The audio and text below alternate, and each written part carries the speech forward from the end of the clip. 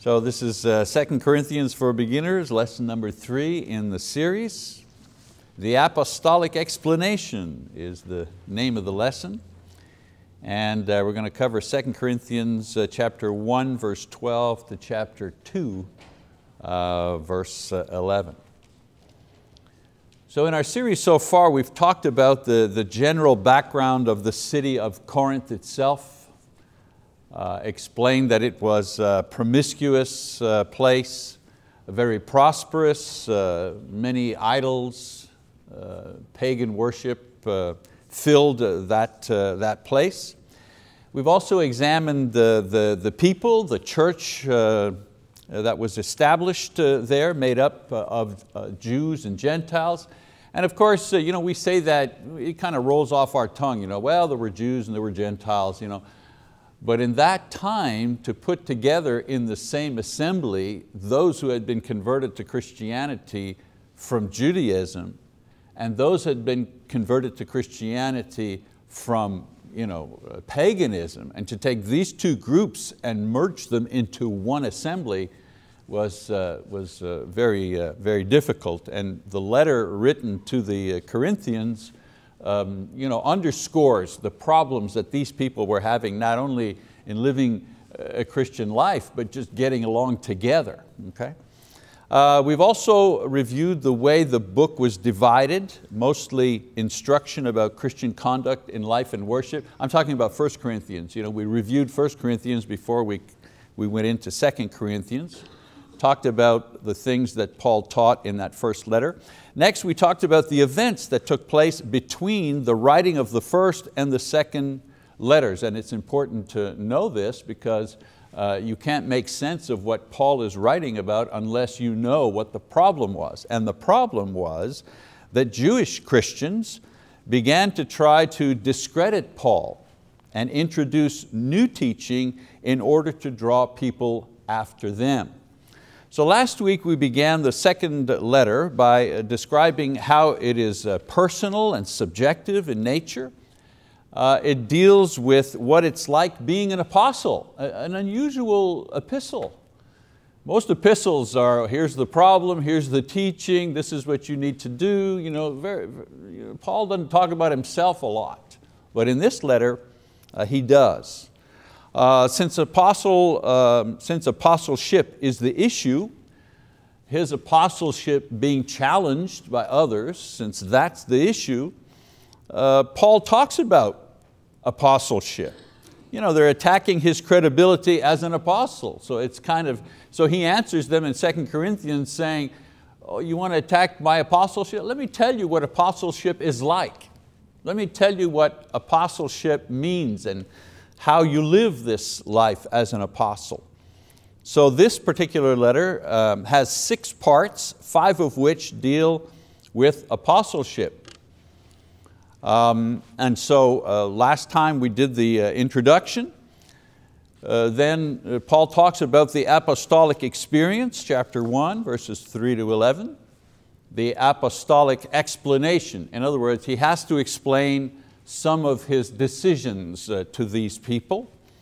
Apostolic ministry, here he really gets into, what does it take to be an apostle? What does an apostle experience?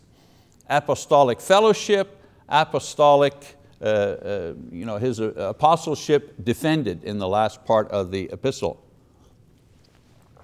So our lesson last week dealt with the introduction and the apostolic experience, which we said was suffering. Remember I said in a word, if you had to kind of summarize a job or a ministry or something, what word would that be? And when we came to the experience of an apostle, if you had to summarize it all in one word, it would be suffering. Which we said suffering, and the benefit of this suffering being the comfort provided by God. In other words, the main experience of his apostleship was the suffering he had to undergo to exercise his apostleship. The positive thing that came out of it, he explains to the Corinthians, is the comfort that he receives from God as he suffers doing his work. So today we're going to look at the apostolic explanation. Now this is an interesting insight into the relationship of Paul and this group of people almost 2,000 years ago. You know, communication. You ever get into a kind of a, not a debate, but you get sideways with someone, you know. And when you finally sit down and talk to them and they said, you know, it turns out to be, oh, I thought you said this about that. No, I didn't mean that, I meant this over here. Oh, I misunderstood. You know, it's always a misunderstanding, misconception of what the other person said, and then you kind of run with that. Well, this is what happened here, and Paul will explain this. So in chapter 1, 12 to 23, he responds to a charge of insincerity. People are saying he's insincere. The Corinthians, it seems, were saying he was insincere, even lying, because he had made a change in his travel plans. It wasn't over some doctrine. It wasn't over some important theological concept. He had made a change in his travel plans and hadn't told them. And because of that, they began to charge him with being insincere, and those who were against him, you know, kind of took this and they ran with it. I mean, you think getting mad at the preacher for silly reasons is new? The old saying, you know, we had preacher for lunch. Well, they had preacher for lunch back in those days too. So let's do a little bit of background here about the travel plan. And you're going to have to stay with me here, okay, because it gets a little convoluted. So here's the original plan. Once Corinth was established, okay, once that church was established, the original plan. So he's in Ephesus, and he plans to go to Corinth first, then travel north into Macedonia, and then return to Corinth and receive help from them in order to make it back to Judea. So the church has already been planted. He's moved on from there. He's in Ephesus, planning to go, you know, to Corinth, back to Corinth, up north, back to Corinth, get some financial help from them, go back home to Judea. This was his intended plan before he heard about the trouble in Corinth and wrote the First Corinthian letter. And in this letter, he describes a change in his travel plans without mentioning his original plan. Okay? So 1 Corinthians chapter 16 verses 5 to 9 describes only the new travel plan that he had, not the intended one, which is this one here that I've just showed you. So he only describes the revised plan. Here's the revised plan. So Paul sends the letter to Corinth, and then he stays and continues to work in Ephesus. He eventually leaves Ephesus and he travels not to Corinth, but he goes north to Macedonia, and while he's traveling in the northern part of Macedonia, he falls ill.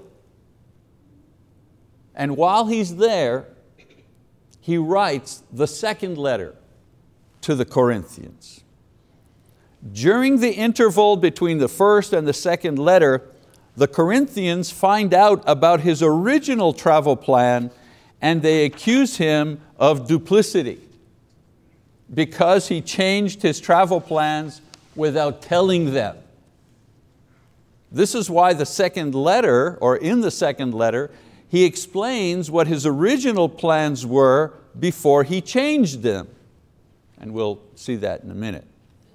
So in this passage, he also defends his honesty against this attack. So we need to kind of understand, you know, what's going on as we go into this passage. All right, so two travel plans, an original plan that he didn't tell them about, a secondary plan that he informs them on.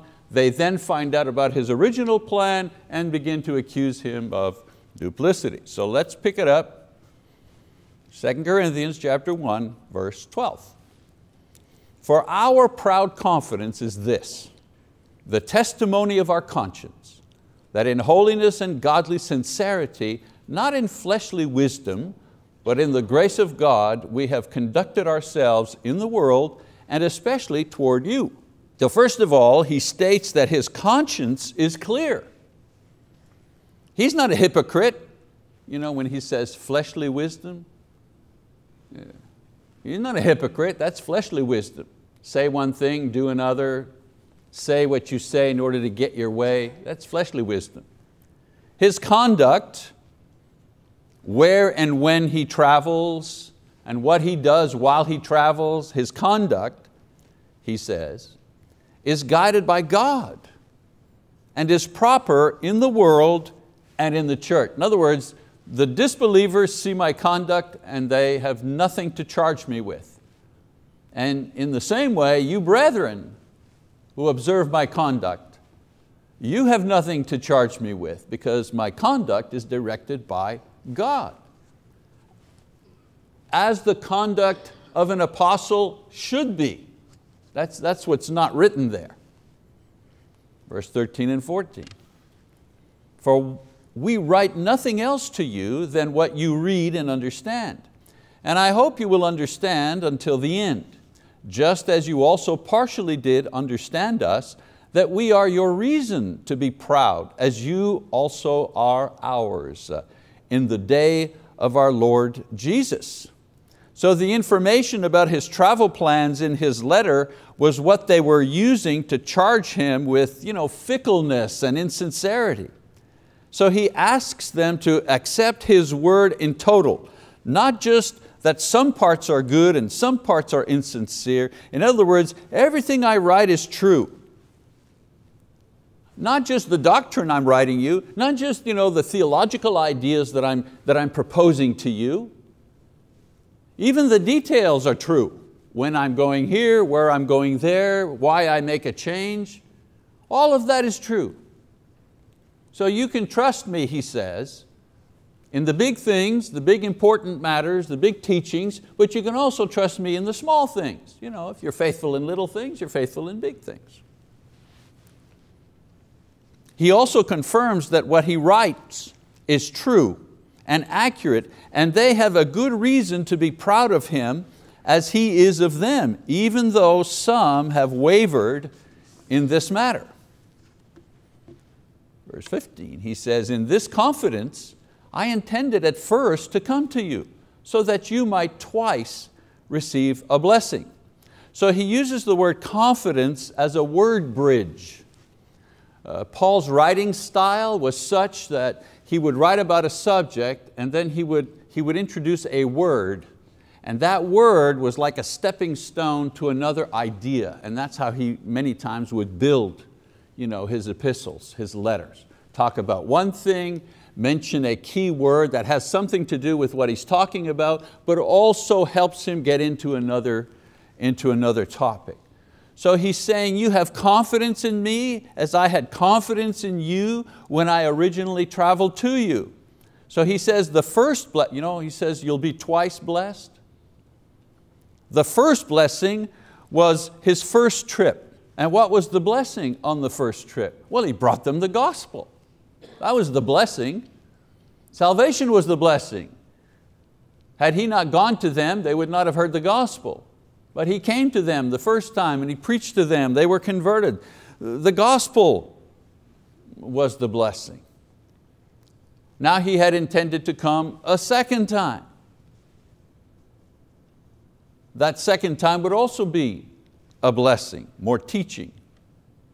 In verse 16, that is, he says, to pass your way into Macedonia, and again from Macedonia to come to you and by you to be helped on my journey to Judea.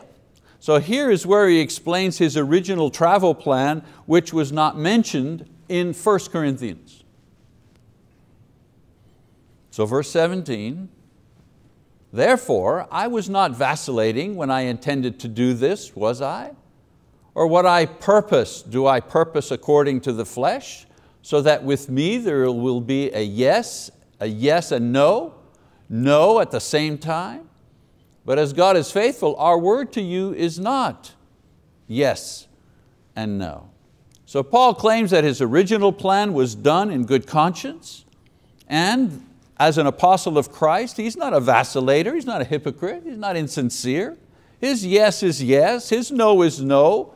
Nothing has changed. He goes on, he says, for the Son of God, Christ Jesus, who was preached among you by us, by me and Silvanus and Timothy, was not yes and no, but is yes in Him. So now he goes back to His work among them.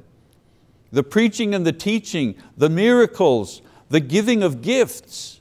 There was no vacillation here, there was no duplicity here. It was always yes, and yes to Christ. Yes to blessing them. Yes to providing for them the gospel. Yes for giving them gifts through the laying on of hands. You know, He's saying to them, what is your problem?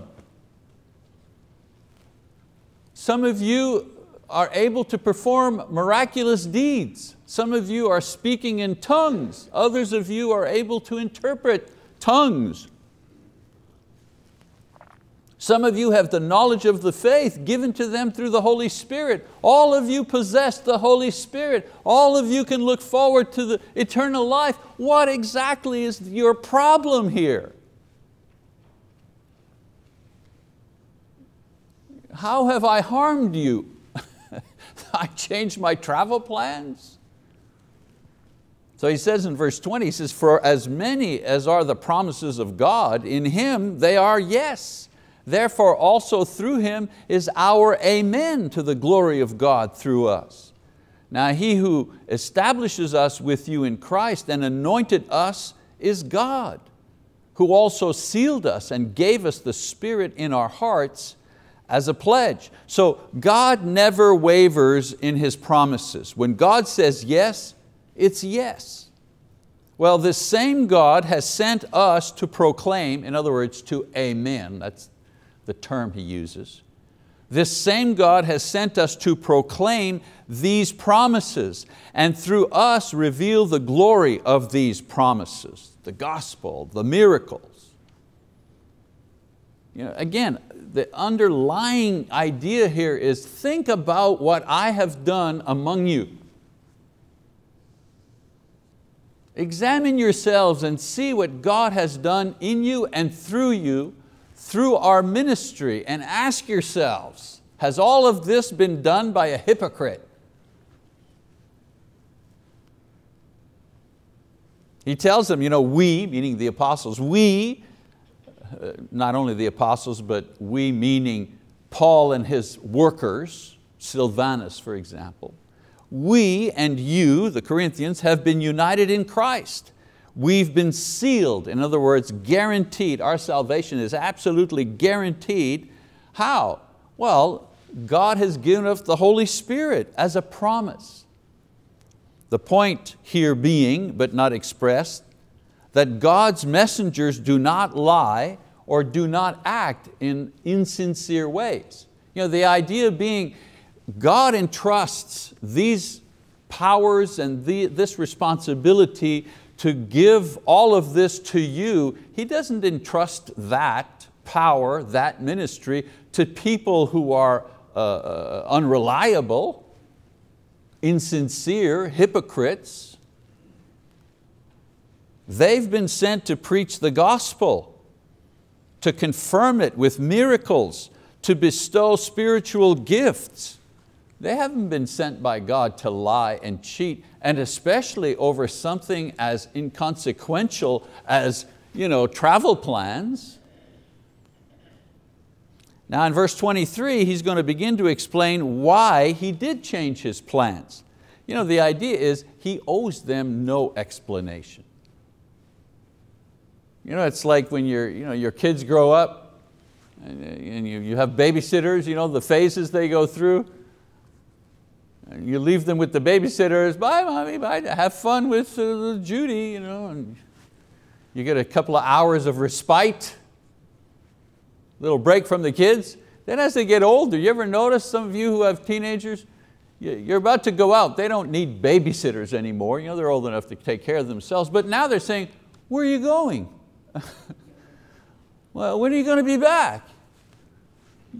You guys going to eat out? I want to say, that's none of your business. It's the same thing here. Paul has birthed this church.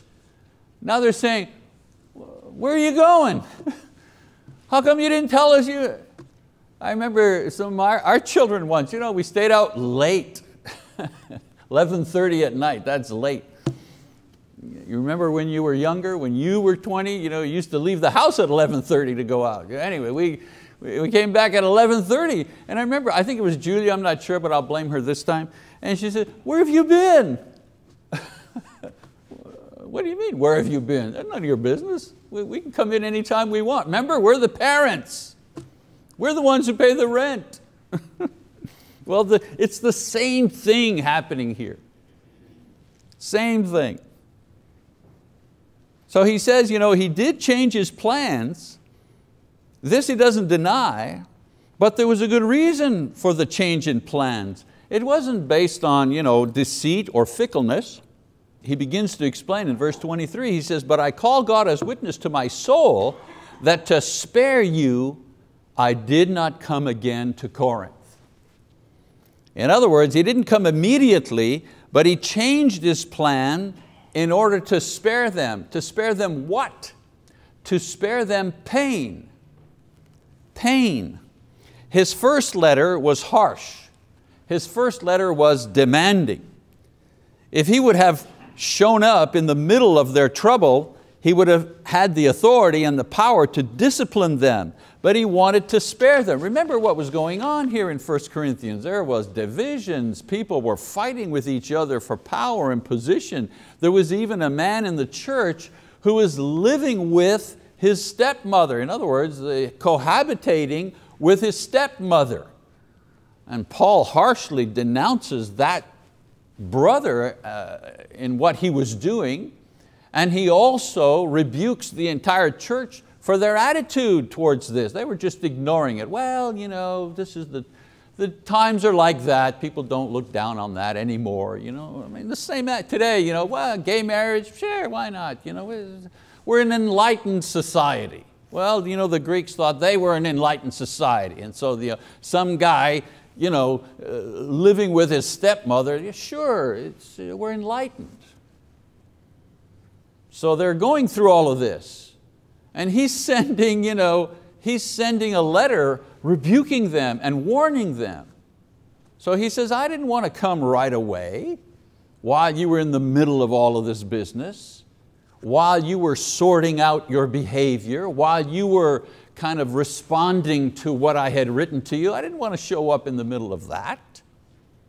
Verse 24, he says, not that we lord it over you, over your faith, but are workers with you for your joy, for in your faith you are standing firm. So he's not trying to be authoritarian or bossy. His purpose is to work with them to obtain the joy possible in the Christian faith. And he doesn't doubt their faith. They believe, they're just immature. They're just immature, that's the problem. They're children in the faith. They're children spiritually. They're spiritual children in their conduct. So we get to chapter 2, he says, but I determined this for my own sake, that I would not come to you in sorrow again. For if I cause you sorrow, who then makes me glad but the one whom I made sorrowful? This is the very thing I wrote you, so that when I came, I would not have sorrow from those who ought to make me rejoice, having confidence in you, all that my joy would be the joy of you all. And then in verse 4 he says, for out of much affliction and anguish of heart, I wrote to you with many tears, not so that you would be made sorrowful, but that you might know the love which I have especially for you. So his letter caused pain, both to the Corinthians and himself. He did not like rebuking them. I go back to my example of parents. What parent enjoys disciplining their children? What mother or dad gets enjoyment out of spanking a disobedient child or taking away a privilege or say, all right, the big weekend, that's done, you're grounded. I mean, no parent likes to do that. Same here, he said, I saw your behavior, I wrote you a letter to rebuke you. You think I was happy to do that? You were sorrowful and I was sorrowful. So it came, both of them were suffering. He also tells them how difficult it was for him to write that first letter. And so he didn't want to be there before this had taken place. And so he changed his travel plans to give them a chance to sort things out. So let's keep reading verse 5. But if any has caused sorrow, he has caused sorrow not to me, but in some degree, in order not to say too much, to all of you. Sufficient for such a one is this punishment which was inflicted by the majority. So that on the contrary, you should rather forgive and comfort him, otherwise such a one might be overwhelmed by excessive sorrow. Wherefore I urge you to reaffirm your love for him. For to this end also I wrote, so that I might put you to the test, whether you are obedient in all things. But one whom you forgive anything, I forgive also. For indeed, what I have forgiven, if I have forgiven anything, I did it for your sakes in the presence of Christ, so that no advantage would be taken of us by Satan, for we are not ignorant of his schemes. So here he's talking about that man who was having that illicit relationship with his stepmother. That was like the crescendo. And he was instructing the church to discipline this man, to separate from him, to disfellowship him. And now apparently in the second letter he's received news that this man has repented after being disciplined by the church. And now he's saying to them, you beat him up pretty badly, you disciplined him severely. And now that he's repented of this, okay, let's go in the other direction. Let's bring him back. Let's help him to recover his place in the church and his place in Christ. So again, Paul uses a word bridge to include another idea. He speaks of his own sorrow at writing the first letter to them, especially in reference to that man involved in an incestuous relationship with his stepmother. In 1 Corinthians chapter 5 verse 1, he refers to a man having sex with his stepmother. And I say stepmother because in the text it says his father's wife. So if it's his father's wife, it means it's his stepmother. So he was appalled not only at the sin, but as I mentioned before, he was appalled at the indifference of the sin by the church. They were just letting it slide. And he demanded that they discipline him, and if he refused, that he should be disfellowshipped. So in 2 Corinthians, he refers back to this situation, and it seems that the church followed his instructions. And so concerning this, he says several things in the passage that I've just read to you. First of all, the offense was against the church, not Paul the apostle. It threatened them, not him. That idea there's sin in the camp? Back in Deuteronomy 23, in the Old Testament, one person was sinning, was disobeying God, and the entire assembly, the entire camp, was being punished by God. And God says to Moses, there's sin in the camp, get the sin out of the camp. Well, there was sin in the camp in 1 Corinthians. Of course, everybody's a sinner, but there are some sins that are so egregious that they're dangerous. If a man can have an incestuous relationship with his stepmother and the church lets it slide, why couldn't a man have that kind of relationship with his daughter? Why couldn't a woman have two husbands? Well, why not let two men have a relationship? Why not have two women have a relationship? Where do you go from there? So yes, there's always sin, all of us are sinners, but there are some sins that are very dangerous, and this was one of them. So the majority, it wasn't unanimous, but the majority of the church was willing to disfellowship this man, and this punishment, if you wish, this discipline was sufficient. So they now had to reverse their behavior. Now that the man repented, they had to reverse their behavior so he wouldn't become discouraged. Now he needed their love and their support. Sometimes it's okay to discipline, but sometimes we shoot the wounded. We shoot the wounded.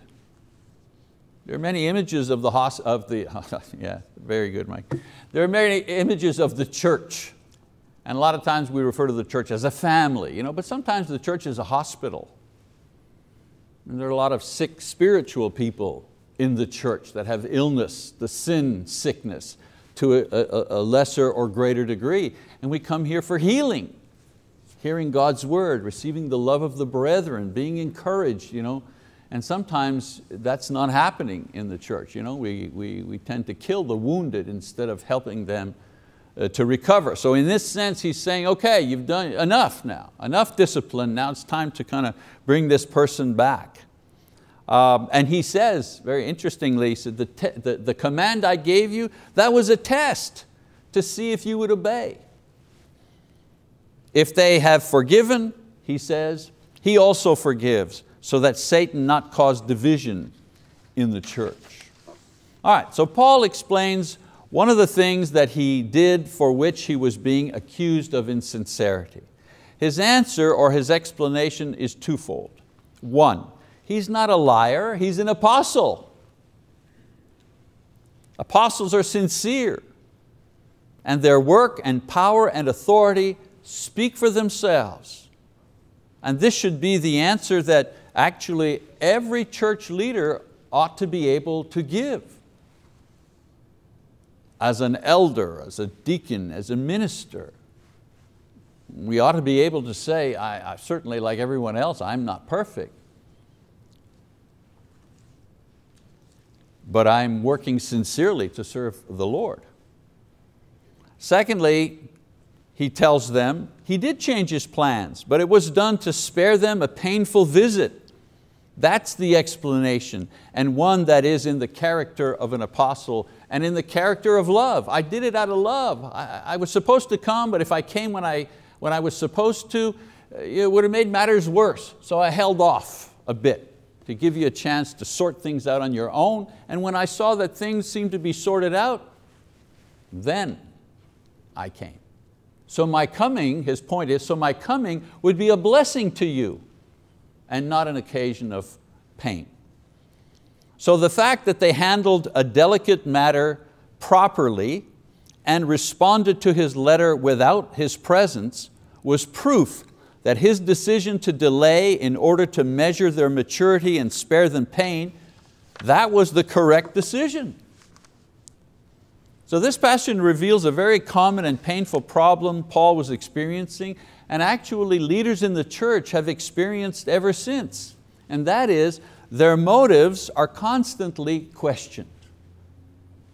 I can't and I do not speak for the elders, but as a minister in a leadership position, I can tell you how discouraging and frustrating it is to learn that church members accuse the minister or elders, whoever it is, of evil motives. That probably is the most discouraging thing to deal with. For example, that the preacher does what he does because of pride or lust for power. Or if he neglects to say or do something, well, it's because of favoritism or laziness. Or that when someone is left out or forgotten or offended, the minister actually did it on purpose. As if at our ministry meetings,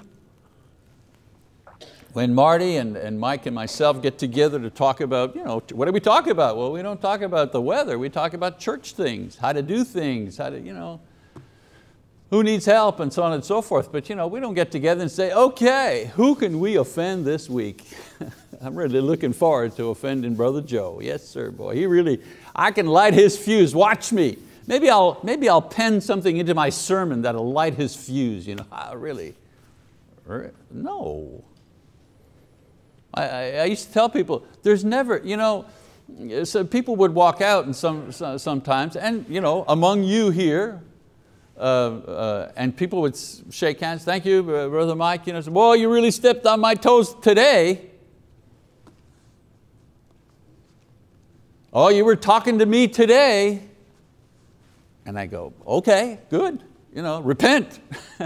That's my answer, repent then. But there's never a name on the bullet.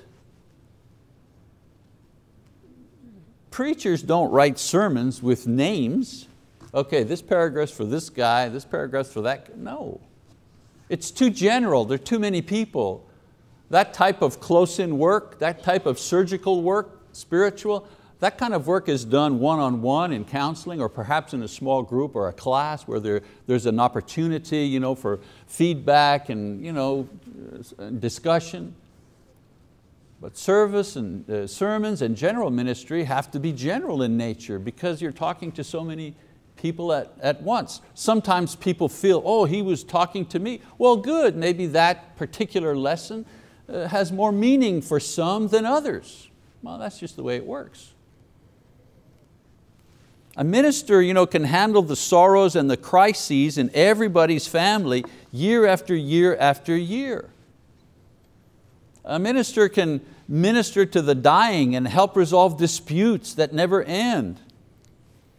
And most times, and rightly so, people in the church think, well, that's his job. He gets paid for doing that. He gets paid for doing funerals, visiting hospitals, listening, watching families fall apart through divorce. He gets paid to do that. But should there be a mistake or a glitch somewhere, an unavoidable circumstance or conflict, and we're always ready many times to assume the worst about his motives. And I'm saying all of this, am I getting personal? Well, yeah, of course I'm getting personal. But Paul was getting personal in his letter. And I'm getting personal because this is what Paul is doing in the letter. This is what he speaks of here in his letter to the Corinthians. And that's what I want to leave you with. Most men go into preaching or ministry because they love the Lord and they have a burden for the lost. That's usually the thing that's pushing them into ministry. And women, more and more going into ministry, mostly into missions and teaching in the churches, children's ministry, so on and so forth. But it's the same spirit moving these people to go into ministry. They love the Lord. They have a burden for the lost. I remember myself sitting on a subway and listening to, this is many years ago, before I went into ministry, but one of the things that moved me, and I was sitting there in the subway, listening to two girls talk in French, in Montreal of course, and they were talking loud enough that there was no eavesdropping. I think they wanted everybody to, and they were just talking about going out to clubs this Friday, and we're going to go to this club and dance and blah, blah, blah. And my boyfriend, well, I think my boyfriend's going to be moving in, and she must have been no more than 19 years old or something like that. And they were talking about their boyfriends moving in. The other ones was saying, well, yeah, that didn't work out. We lived together 6 months, but then we broke up and had an abortion. And I was listening to them talk.